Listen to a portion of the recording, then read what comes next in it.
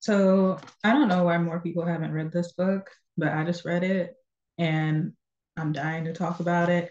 This is The Outsider by Richard Wright. Richard Wright. And I've been looking everywhere to find more people talking about it, and all I can find is, Amazon reviews about how this is Richard Wright's most philosophical book. Some people didn't really like it. Some people said it was too philosophical, and I get that, but I kind of love that shit. So I picked it up and I read it, and this book is insane. Like, I don't think I've actually read a book that had me feeling so like where I could literally see myself in the book and also kind of be repulsed by it at the same time. Um, all this is okay. So this book is basically about this guy named Cross Damon. He is a black postal office worker in Chicago in like 1950. And Cross Damon is, well, he's an asshole, but he's a lonely asshole. He's a lonely asshole because he doesn't subscribe to any real social or political or religious leanings. He's just this guy who doesn't exactly know what he believes in, but he still like will look at what everyone else is believing in and he'll be like, that's bullshit or that's stupid. Like, I'm not down with that. And in terms of him being an asshole, he like I said, he doesn't have any real obligations towards anybody. So he has a wife. He has three sons with her, but he's not living with them. He has a mistress who's actually underage, but he didn't know he was underage. She was underage, but that's a whole different thing. Um, he got the mistress pregnant and then is basically telling her, pressuring her to abort it. And then he has his mother, who he does not talk to. He also completely hates her, but he hates her and loves her, and also blames her for the emotional and psychological state that he's in. So the book starts with these three women that he has ultimately either betrayed in some way, or they expected something from him that he just simply could not give because of the mental state that he's in. He just doesn't care about anybody or anything except for himself, and at times he doesn't even really care about himself. Ultimately, I think in terms of literature, he would probably be best friends with Marceau from Albert Camus' The Stranger. They even kind of have the same title anyway. Anyway, he's an asshole. This man, he's very emotionally intelligent, but he's like he uses that to his advantage to manipulate other people. So one example is his poor wife. I feel bad for all the women in this book because all of them need to be sent to therapy after meeting this man. Every single one of them that he encounters either ends up crying hysterically or sobbing. And I don't know if that's Richard Wright, being in 1950 and writing this about women or whatever it is. Every woman in this book needs to go to therapy after meeting this man. The way he manipulates his wife into convincing him to let him leave the marriage without having to go through a divorce is probably the most messed up form of gaslighting I've ever read. And I'm not going to go into it because I actually want other people to read this book. But that's just one example of how the book sets it up. So, like, this is one example of how he uses his awareness of how other people's minds work in order to get what he wants out of them. And ultimately, like, this book I think like would fall into the category of Black existential fiction. So about what your existence on this earth actually means as a person, but Cross himself isn't actually focused on what it means to be Black. Like he obviously knows he is Black, but it's just another lens that adds to his experience of the world. Um, Anyway, he's an alcoholic. He doesn't believe in anything. His wife at the beginning is forcing him to pay an alimony to her that he cannot afford. At the same time, his mistress is refusing to get an abortion. So he's trying to figure out how to get out of the situation. And then, lo and behold, he ends up in a subway accident that makes everyone else believe that he is dead because his identification falls into another dead Black man who looks like him, and so everyone thinks he's dead, and he gets the opportunity to go forth and start a new life. And what's crazy about this book is, the whole time Cross is saying, "I don't believe in God. I don't believe in like divine intervention. Um, I don't believe in any type of higher meaning to life. You gotta give life its own meaning and stuff."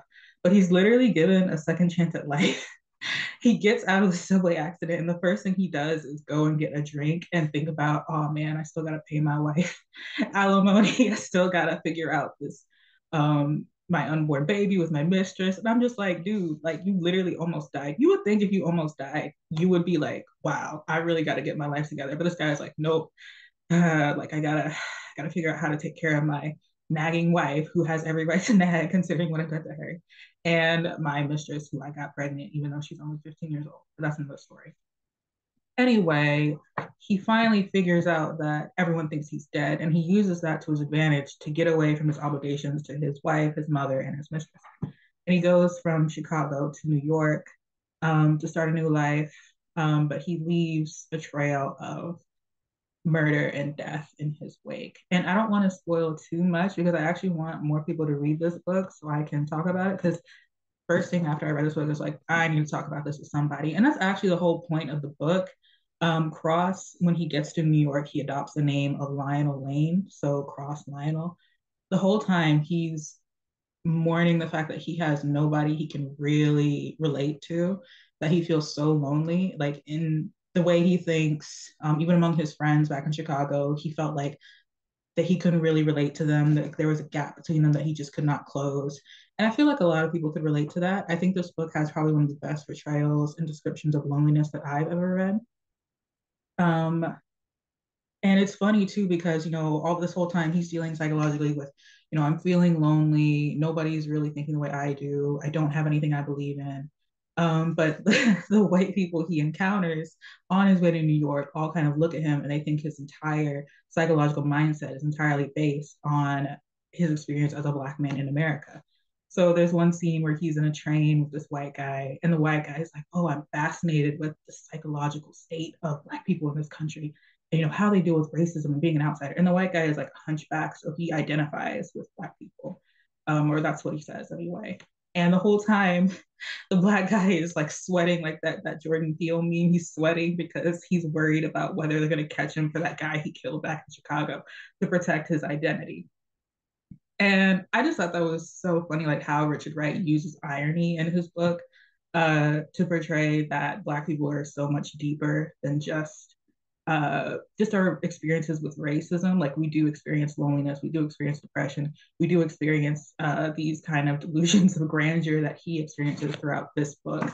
And I think what I enjoyed the most was just how later on in the book he interacts with these communists. They're trying to recruit him, but at the same time they can't exactly figure out what his angle is. Like they don't know, they obviously know there's something wrong with him.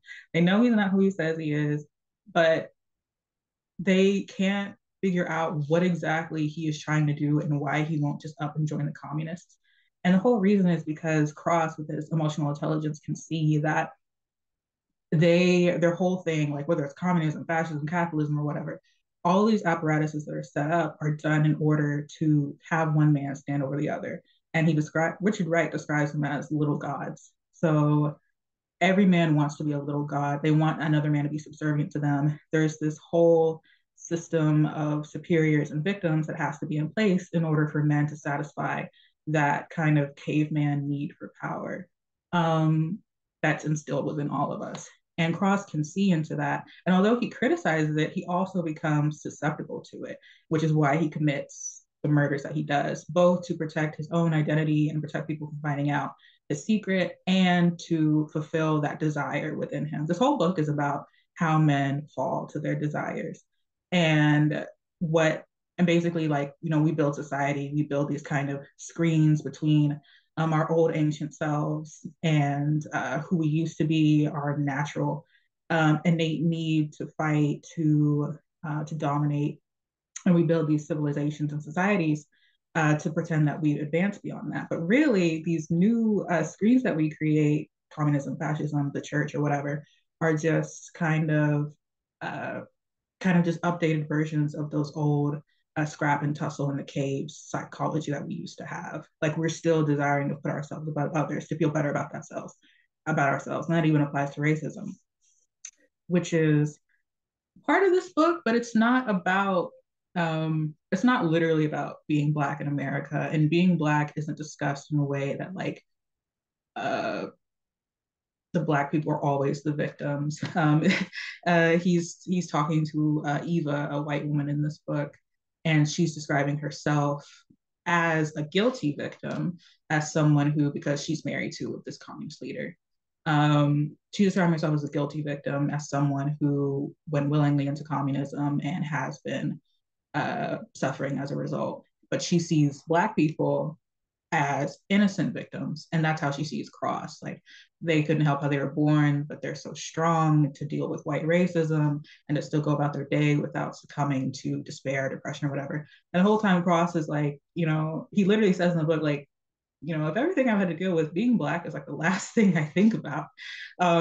Because, and this is where, like, me personally, I think about this a lot too. When I think about myself on a daily basis, I'm like, you know, how do I feel about myself as a person? My thoughts aren't constantly, what is it like to be Black? Even though that's another lens that I view the world in, as a Black person and as a woman, I do see the world through those lenses. But on a regular daily basis, I'm also just thinking about, you know, what am I going to do today? What do I think about this? Am I a good person? And that's entirely what the book is about. And I think that is something that I have not read often in books, especially from the 1950s, especially written by Black authors, just a deeper existential outlook on the world as a Black person, where you are Black, but that's not all you are. And it reminds me of that song, The Story of OJ,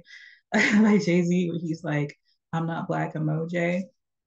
And that's kind of, I think that would be Cross's attitude, even though he would probably be like, yeah, I'm Black, but there's so much, that's literally the last thing I'm thinking about. I'm thinking about, can I not relate to anybody? Why do I not feel close to anyone? Why do I not feel the need to be obligated to my wife or to my sons? Like, what is going on in my head to where I can't fulfill the role of a husband and a father? Like, why am I more likely to be loyal to my desires rather than the social obligations that I actually have?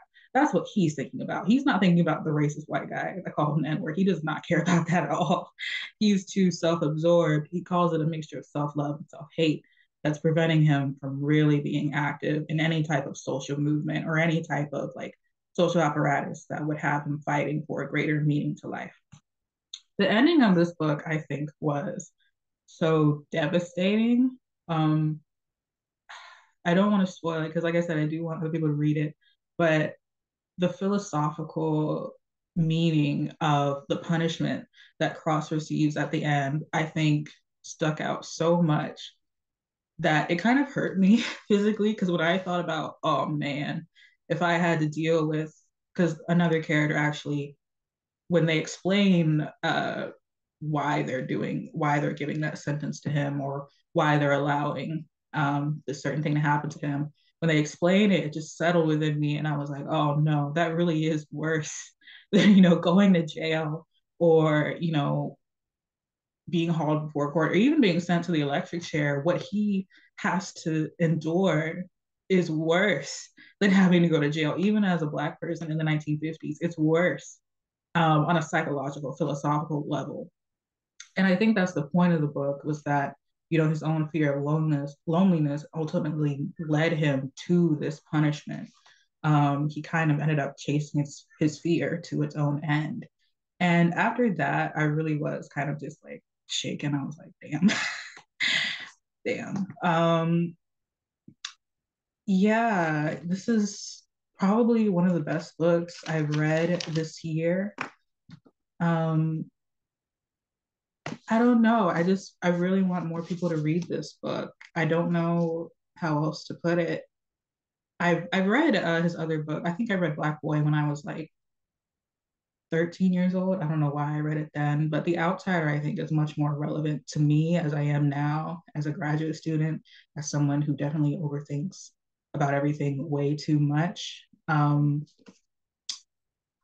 Yeah, this book is definitely about someone who thinks too much, who knows too much, who knows himself a little too much, and the consequences of his inability to really, kind of forgo that.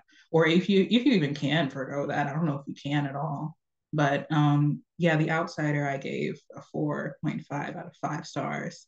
And I don't usually make videos on the books I read, but this one stuck out to me so much that I had to make one. So if you saw this, we got to the end of this long, unedited rant. I hope you'll pick it up. And I hope, maybe there won't be so many outsiders to the knowledge of the outsider.